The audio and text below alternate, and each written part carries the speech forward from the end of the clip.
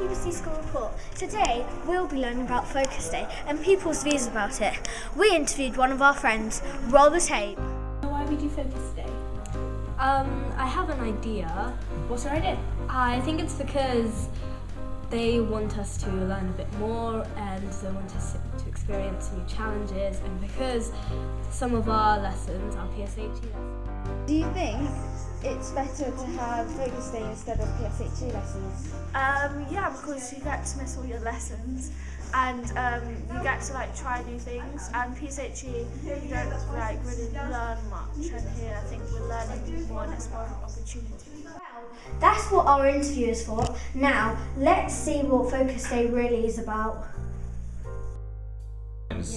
Okay, so 7 and 8 we increasingly have proper PSHE lessons, that's part of it, but it's PSHE, it's also to do with our ethos, it's to do with designing the built environment, so it's a way of just doing things differently. And even though we're increasingly bringing in more proper PSHE lessons for years 7 to 9, we'd still want to carry on with Focus Days because they just give us lots of different learning activities.